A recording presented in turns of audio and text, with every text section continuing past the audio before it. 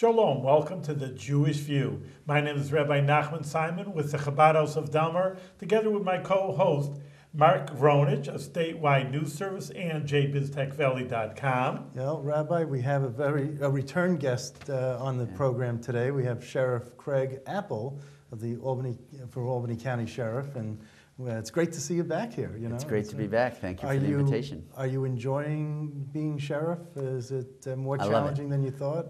I love it. I tell everybody it's the best job that you could have. You're giving back to your community. You're protecting your community. You're involved in all different aspects, because the sheriff's job's a lot more than just like a true law enforcement or true corrections. We do emergency management, 911, stop DWI. And of course, we do in fact have our law enforcement and corrections. But well, you don't look any worse for wear, so that's good. I'm feeling a little more tired, but it's not a bad thing. It's good. It's not a bad thing. Yeah. So tell me what I think the biggest problem these days for the county in terms of law enforcement is the heroin problem? Well, that's one of the biggest issues that's been plaguing our community. Not that I know from personal experience. It has the heroin epidemic, and I will say it is an epidemic because it has just plagued our community. It's taken dozens and dozens of lives just from Albany County. I don't even know what the number would be in the Tri-County area, but it's a staggering number. There's overdoses all the time. And that's why we had to take the steps and go out and get the Narcan. So officers carry Narcan, which if there's an opiate overdose, they can spray it like a nasal spray. And if it is an opiate-based overdose, they got a good chance of bringing them back if they're there soon. And heroin is an opiate? Heroin is an opiate. It's a cheap opiate. It's a strong opiate. And it's taking dozens of lives in our community. It's probably taking thousands of lives nationwide. Well, it's terrible. It's horrible. Mm-hmm. And what about immigration? You have a lot of immigrants in the jail? Or? Obviously immigration reform is a very contentious issue right now. And, it's like I explained, we recently did a forum and I said, listen, it's not a matter if I'm for it or against it. What it is a matter of is that I have a lot of immigrants in our Albany County jail. And, because you're picking them up because of the federal crime of it's a twofold, sir. It's one, it could be a crime they've committed in our community, and then they get sent to us, and then come to find out while they're being processed or whatever, you'll find out that they're here illegally. So we'll notify immigrations, and they may come pick them up, take them, get them arraigned, bring them back, and then we hold them as a federal prisoner as opposed to a state prisoner.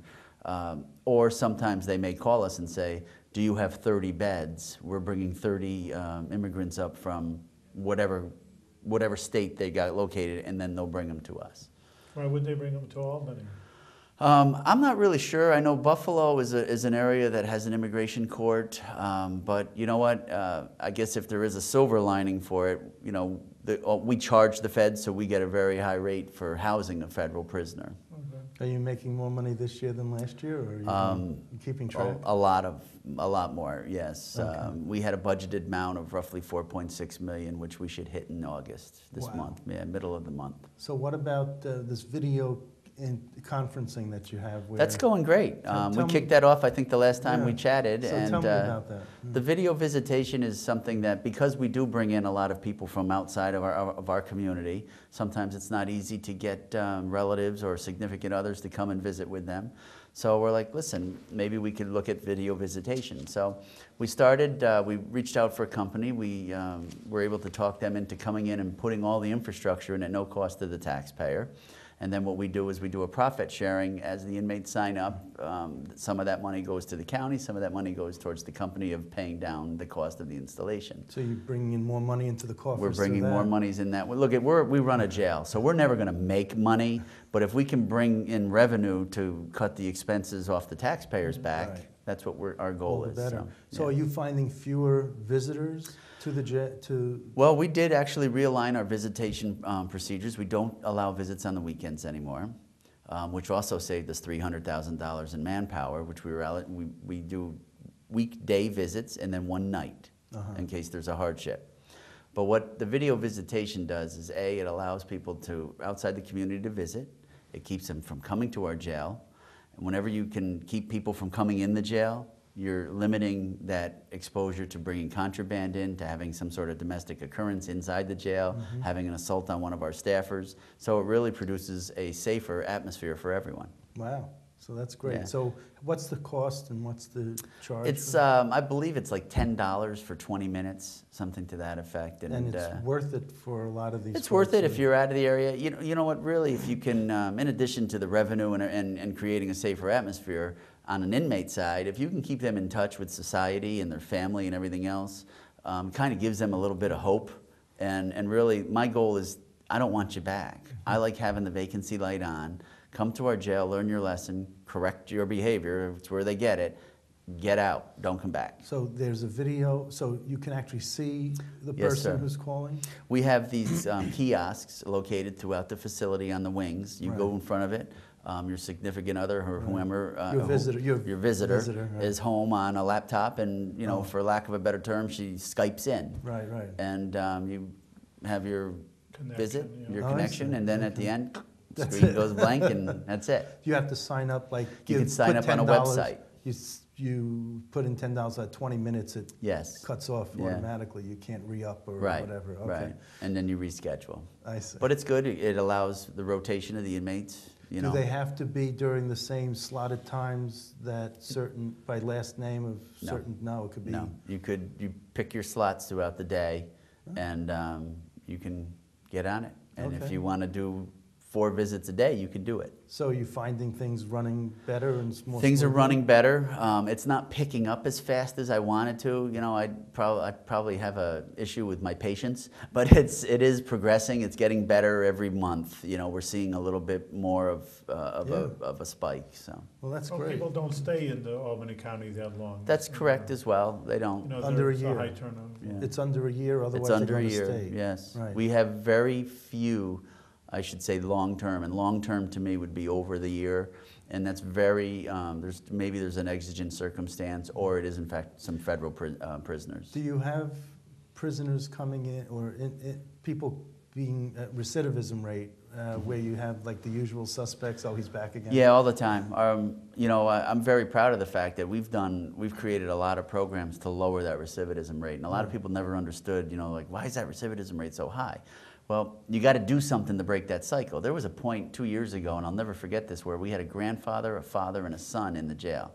Now, where do you think the next generation's heading? Right. So, you know, that's the cycle that you got to try to break, and that's why we've created a ton of programs inside the facility, and I'm very proud of it because we're just a county jail. Right. You know, we're not a state facility. Things don't run the same every day. We don't have the same people every day for long term.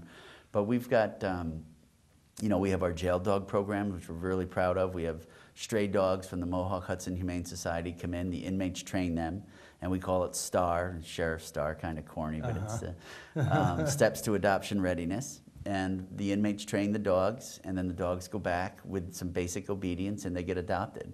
And we've done 24, 25 of them, and over a dozen of them were adopted by our staff. They just fell in love with the dogs. Is that fairly unique? Because I visit state facilities more than, I mean, once in a while I do come into the Albany County Jail. But usually they say, oh, the inmates would say state is better because at least there's a gym, there's more facilities and more training programs, ASAB, which is alcohol substance abuse treatment. And they say, well, at least here we can get some education. In accounting, maybe they're talking about Rikers Island, New York City. You just sit there doing nothing. And that's true, and that's always been my pet peeve, sir, with a county facility. I've been in this department a long time, and one of my biggest pet peeves was sitting in that cell for 23, 24 hours a day, not having to worry about anything, not having to do anything. But it doesn't, you know, it doesn't help anybody. And what we want them to do is, listen, find a reason not to come back. We have an inmate workforce, I call it. It's no different than, you know, people going out on the streets and picking up garbage and everything else and then coming back in. They've done some tremendous programs throughout our community. They've, you know, after storms, they go out and they pick up. They just cleaned a cemetery up in Waterford. I don't know if anybody had seen that in a local newspaper where a certain community there was being accused of neglecting the cemetery for, you know, dozens and dozens of years. So I read it and I'm like, wow, that, you know, it'd be a good project. Well, sure as anything, the mayor of that community reached out for me and said, hey, could you do this? We did it, and we cleaned that cemetery all up. So you had the deputies go I had the inmates go up. The inmates go Inmates up. went up under the supervision of correction officers. They hacked down trees, pulled up all the roots and all the weeds. I mean, trees 4 or 6 inches growing through, you know, grave sites. I mean, no grave should be desecrated that way. and I have really proud another of the fact. cemetery for you to work on if you want to do another one. I'll tell you, anything we can do to keep the inmates working, The and it Beth Emmett also one that Zolny told me about. You know, maybe we can. No, I really. it gives them a sense of productivity. It gives them a sense of, you know what, maybe I can do something with my life rather than go back and forth to jail. It's a very much a Jewish thing. I always like putting the Jewish view on, but that's actually the jail. It was more what you were talking about is forced work, because, like you say, what is wrong with these people? They can't get a job, or they're in the wrong company, or like you're saying, the wrong family, and just get out there and learn how to be, and say in Jewish, a mensch, a person. Get up in the morning, you know, again, forget about the drugs and all the garbage that you're dealing with. Get a job, and you know, and a person wants to feel productive, and They that's want really to. the idea. They really do. A lot of these, a lot of my inmates I find don't know any better because it's just going through the family. They're just going through the motions. Dropped So you out know of what? school. We take them out and we show them that you can do something productive in your life. We've had them, the holiday lights that you see down in the park, they revamped all those lights a couple years ago, saved them a ton of money. They've painted hydrants in the cities of Waterville, Cohoes, Green Island, Albany. They're going to embark on a project in Colony. I mean, the inmates. And this is part of their community service? Does it go towards that? It goes, no, they get nothing from it. They get nothing at all from it, with the exception of sometimes the people that where they're working in the nonprofit or whatever, we'll buy them some good food to eat for the day, which is good. And you know what? They come back and they work that much harder for you. And it's a great program. We've never had to force anybody on it. They asked to go on it, and we've only had to throw one off it. So this year I've got them building gardens in the back of the jail. So how many inmates do you have now? As of this, it fluctuates 20 to 50, but around 850. Yeah, about 850? Yes. And how many go out on this? I have 50 working at any given day. Going out, I never send more than 8 out, 8 at a rip. And what about how many more beds can you know, how many more inmates can you take in? I max at 1,049. Okay, so you have room for another 250. I'll take them. 150 to 200. Free room and board over here, Okay. Mark. Already. No, but I wanted to ask you about your K-9 unit. Can you talk about your K-9 unit a little bit? Our department had done away with the K-9s probably 10 years ago or so, and you know, and I wanted to. They can be useful, and they're a great PR tool. They really are. The kids love them at events and things of that nature, and that's really something that we've been pushing for with the sheriff's office, is let the community know what we do, and we want them to know that, hey, we're just not the bad guy at the jail. You know, we've got an investment here in the community, and we want to partner with you. So we wanted to get back into it, and I said, well, what a better way to get back into it to name the dogs after some of our past sheriffs and or just employees that may have passed away. So our first dog was George, George Infante. And he does eat a lot. He does have quite an appetite, as George loved to eat. Yes. And our second one is Mo, after Maureen Honigal McGuire, who was a great senior investigator and passed away with cancer. So we have 2 right now. You have a Jim coming up? Well, I've got a couple of them coming up, actually. I really would like to get 2 or 3 more dogs on because, A, I want to use them to continue to combat this heroin problem we have and other drugs. And you know, we always want to keep a bomb dog in the area, especially being in the Capital District with the state offices and the county offices and the airport. We have a lot of critical infrastructure that we want to make sure. How much does it cost to keep a dog on staff? Honestly, my gosh, it's less than $100 a month. But they go home with the They go home with the officer, yes. Right. They're always with the deputy. They're always with the deputy, yeah. And I know that over in Rensselaer County, Sheriff Mahar has a dog, Harley, that's assigned to him. Does he? Yeah. Does he still have Harley? Yeah. Yeah, he still has Harley. I knew he had a dog. I didn't know if he's still. When you're talking about bombs, though, I mean, God forbid, but what if a scenario, something happens in the state, you're Albany County, you would be called in?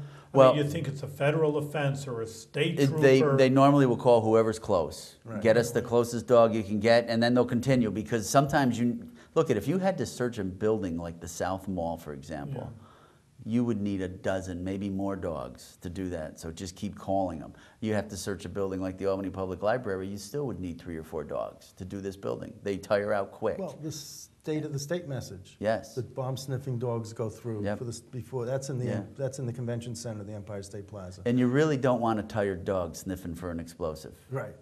You know, you probably want somebody that's really fresh and ready to go. So. You know, so they close off, about an hour before the event, and the dogs will sniff around.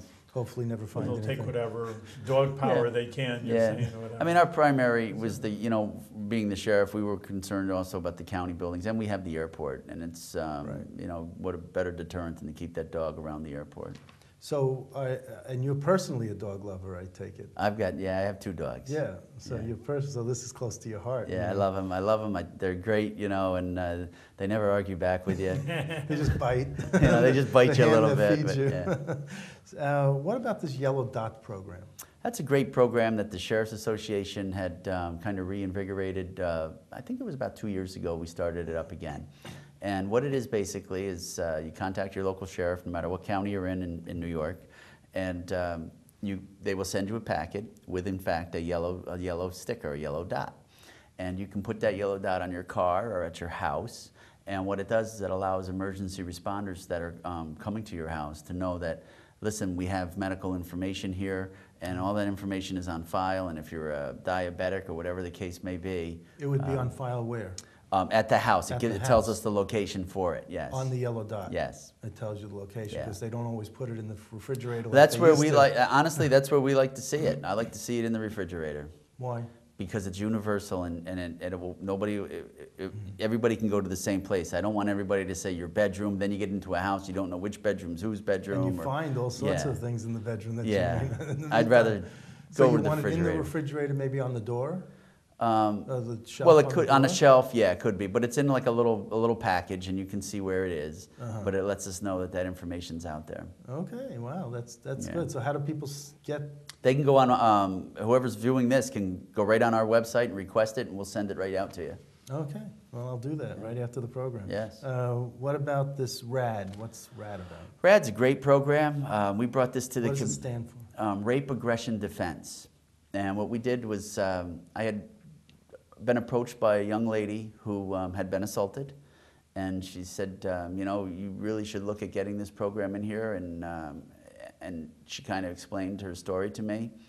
And I said, wow, that's a great idea. And then I happened to know another lady who was really into preparedness and self-defense and everything else. And we spoke with her and she kind of got this program up and running. And it's a great program, and they go out and basically Who's they? Our deputy sheriffs, correction officers, and in fact we partner with District Attorney David Soares. A few of his staffers go out. And what it is basically are the guys would go out and they put on these padded suits, and the women kind of beat the heck out of them. They show them how to defend themselves and where to kick and how to yell back at them and everything else. And a lot of times if that could stop an assault right there, some sort of attack if you've got a predator in a parking lot. That woman knowing what to say back, and it's really a confidence builder. It's not just about, you know, using physical force and everything else. It's a confidence builder as opposed to have her cower down in a parking lot, you know, to be able to come back at that person. Normally your attacker's going to take off. They're not going to want a confrontation. They're trying to pick on a vulnerable person. Like a bully kind of Yes. weakling. And when you go back at them, they take off.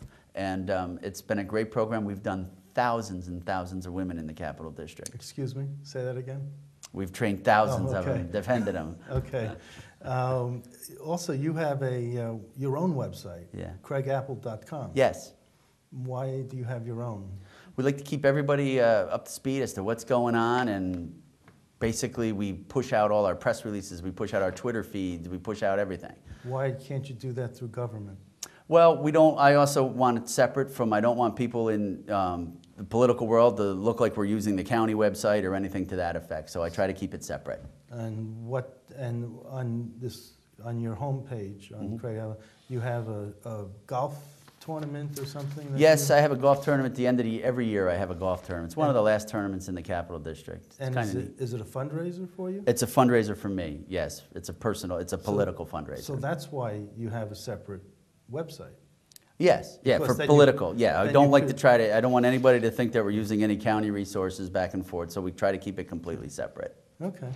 Well, 487-5400 is your... That's our main line into the sheriff's office. Okay. And what else? Well, just to even Yeah. the staff, how much staff do you Oh. have? I mean, that just, I think We we asked it hover- before, but it's good to, Yeah, we hover around Review. 700 and change, That's a and lot. yeah, it's a big department. It's a very diverse department because we do the emergency management for the county. We answer the 911. We have the jail. We have an advanced life why support. do you answer 911 like I am in Bethlehem, but Bethlehem answers their own 911? It all comes through the county for whether it be a millisecond or a half a second. It all comes through the county, and we Really? administer the 911 program. Yes. Now, didn't it know says that. here on the website, the current staff of 420 for both sworn officers and civilians maintains the day-to-day operations of the facility. Yes. So that's 420, but then you have another 300? You said you have, what's the total? 420 just runs the jail. Jail. Yeah. And then you have 300? We have about another 83 to 90 paramedics and EMTs that run ambulances. We have another 20, 25 dispatchers. I mean, there could be a vacancy here or there. We have 120 law enforcement officers. We have fire coordinators. And of course, you have the administration and support staff. And you don't have a public relations director? No. No, you do it all yourself. We do it on Facebook and Twitter. That's it. Yeah, we don't. So- You know what? I thought about it at one point, but you know, I just go out and that's kind of my job is to promote the department, and that's what we do. And you're doing a good job with it, So- too. And you're the oldest sheriff's agency in the United States? One of them, yes, 1683. Established in the 1660s, it says. Yeah, but we 1680 were actually 1683 was the sheriff's office. Wow. Yeah. So you're going to have a dog for each of the sheriffs Well, in you know, 1683? we probably have more dogs than we got people in the county, but no, we'll have a few of them though. So what do you, you're up for re-election? Next year. Next year? Next year. Any announcement? You're going to run for re-election? Oh, I'd love to do another term. Yeah, it's no secret. I've got 27 years in. I know we got business yet to do, and I'd like to do one more term, I think, and wrap up a few projects that we want to get kicking That's off. it? Well, we'll see what happens then. I mean, it's a long ways away. You only get know? a 4-year contract from the voters. Yeah, that's a long ways away. But I'd like, we got a few projects that I thought we'd be able to get up and running now, but we've knocked off like 20 projects in the last couple of years. You're how old now? 47. Come on. You got 20 more years, good 20 more years you can give this. We'll see what county. happens. Let's take it one term at a I time. mean, I don't know, contrasting, it just seems to me that Albany County's on the forefront. I mean, I guess in all your humble statement, but I'm just saying that compared to other counties and compared to all these different programs that they're doing. I think, you know, we try to be as progressive as we can, and, you know, I hate to use the cliche, we try to think outside the box, you know, do what we can do to keep costs down and lower that recidivism rate. And you know what, we're here, we're one of the very few constitutional offices in the state of New York is the sheriff's position. And you know, we try to keep politics out of it. We try to just do the right thing every day for the people. And whether you're a Republican, a Democrat, you know, whatever your enrollment may be, you know, we still just try to do the best for the public. And there's a lot of things out there that we can be doing to make it a better place. As corny as it sounds, to try to really make our community a better place. And that's what we do every day. You know, I just from your beginning remarks, but same remarks, is just that, you know, a policeman, you flash and a gun and a, you know, like Yeah. a Wild Bill, you know, you know, like that, you're a police officer, you're going to shoot the criminal. But really, it's, again, you're more of a public servant. I mean, of course, when it comes for a crime, but it seems, you know, that, you know, people have to get that image. I mean, Well, I we don't try wanna call to you social workers, but yeah, on the but well, other in hand, essence, you we are. When you're a yeah. police officer, that's really what you're a babysitter. You're a social worker. You're a law enforcement. You do a little bit of everything, and you do what you need to do to control the situation or to engage a community, whatever. I mean, this weekend I was in a dunking booth. I mean, you know, we try to do whatever, and the people had fun. You know, they came out, put a ton of money down, and they threw balls at me all afternoon, and a lot of them got me wet too. But it's. You know, it's a great job, and we want the people to know that here, look, we're working for you. We're here for you, and we're very open, and we try to keep costs down. We're always looking for grants to bring equipment in and try to lower the expenses. We use a lot of drug asset money. We seize money from criminals, and then we use that to purchase police cars or to basically, you know, augment equipment that we need and that we have and that we could use, but really can't afford. So we'll use drug money for that. And you know, I think we operate a very efficient and proficient department, and I love it. I think it's a great job. And that's not a damning comment on your predecessors either. No, it's not. It's just that you're also talking, you know, generational gap there as well, you know, and your successor might say, whoever that might be 20 years down the road, absolutely, might say I they're think we running should do this. Yeah, a absolutely. more efficient and more. The thing is that you really need to advance with the community you serve. You really do. You need to move with them, and sometimes fiscally you can't do that. But you know, as technology evolves, and you know, I was chuckling today. I was at a forum with our local Congressman Tonko, and the bishop was there, and I'm watching him on his iPhone, you know, and I just kind of got a kick out of that, you know. I'm like, you just wouldn't think of that, you know, but he's right there. Well, he's got the Pope right in front of him. That's what he's doing. He's talking to the Pope. But I mean, it's just, you know, it's the technology that's out there, and you know, everything is right there at your fingers. And no one's going to say that was rude for the Pope, for the cardinal or the bishop. I did get a chuckle out of it, though. I looked over and I'm like, he's texting on his iPhone. What other crime issues are there out there that we need to know about? Well, the biggest issue. The heroin. All right, take the heroin aside, but let's just start with the heroin again, because in a jail, like as of 2 days ago, I ran the numbers, and we had 149 drug arrestees in our jail. Drug-related arrests. 129. Now, whether it's marijuana or cocaine or heroin, whatever, but the drugs. But now, so that's going to leave roughly 700 additional inmates out there. So what are they there for? Now, the 700, you can break out some of the borders, whatever, and you know, we're not sure what their crimes are, but a lot of the rest of those crimes will always trail back to drugs. And that's the problem, is that... I mean, they broke into a house, so they're there for a theft. To feed their habit, Yeah. to feed their habit. And that's what, a lot of things come back to drugs. And when they say that, you know, well, you know, you can't... I've said 1,000 times myself, we can't arrest our way out of the drug problem, but the issue that you have is that people need treatment, they need education. And I really think that the state's been lax in that. And I've talked to our local assembly members, and they've been very responsive, but you know, there's only a couple of them, and you really need others to engage. And I think, you know, you're familiar with the DARE program. Yeah. The DARE program's a great program, but it's for 5th grade. What happens to 6, 7, 8, 9, 10, 11, 12? When that's when they're, you know, they're dabbling with them and using them and experimenting with them. I really think the state education department should mandate that people get involved in the schools, and for a half an hour a day, or a half an hour a week or a month, whatever, talk about the devastating effects that drugs have on a family, on a person. And you know, share some drastic stories with them. I mean, you really got to scare the daylights out of these kids nowadays, because there's no fear there. So everything does usually have some sort of nexus to drugs. But the other crime issues are, you know, your usual, your burglaries and things of that nature. But there also are a lot of cyber crimes out there, white collar crimes out there that affect a lot of people. I mean, we had an Albany Med case earlier this year that a lot of families had their Social Security numbers taken. Right, the guy was from Kingston or something? Well, no, he was right here in Albany. Oh, he was in Albany? Because there was something else from the guy in... His wife was a nurse, and they had taken a lot of personal information, and we ended up arresting them. They got a substantial amount of time. Each one, I think the lowest amount was 8.5 years. The other one's doing 12 years. Yeah. But, you know, and Albany Med was a great partner in that investigation, but it's things like that that can mess up a person's life very quickly and easily. If you don't, and by the time you know it, it's done. Your credit history's been destroyed. So we're always trying to stay on top of that. And of course, there's a lot of, when you get into the iPhones and the texting world and everything else, there's a lot of stalking and harassment issues. But honestly, a lot of it always comes back to drugs. So what's your message to the audience? What's your message besides stay clean and stay out of trouble? You know what, I mean, be vigilant? You really, I always tell everybody to be cognizant of your surroundings, pay attention to what's going on, pay attention, like just the simple stupid things that people forget all the time, like, you know, your lights, and, you know, if you go on vacation, you don't put it on your Facebook that, oh my gosh, I'm in Wildwood for the week, this is awesome. And meanwhile, they got a Ryder truck at your house and they're clearing it out. I mean, just pay attention to what you're doing. It's great to post things on Facebook. I post things on Facebook. I'm going to post this on there in about an hour. But you know what? Do it when you get home. Do it when you get back home. And just be cognizant of your surroundings and pay attention to what's going on, and pay attention to what your kids are doing, and pay attention to what your kids are doing on those darn cell phones.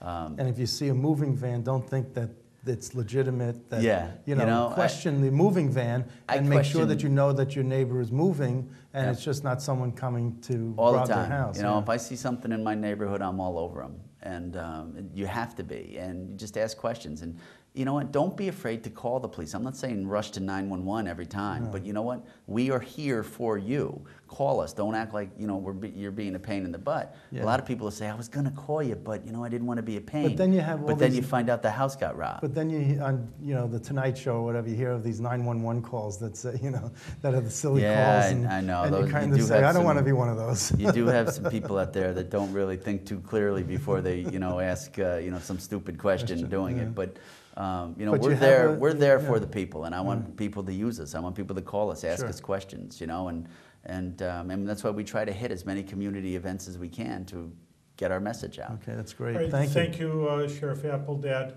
You've been on the show many times, and you're always informative and doing good work and good programs. And we wish you the best of health and keep on going with helping the people of Albany Yeah, County. best of success. You got it. Okay.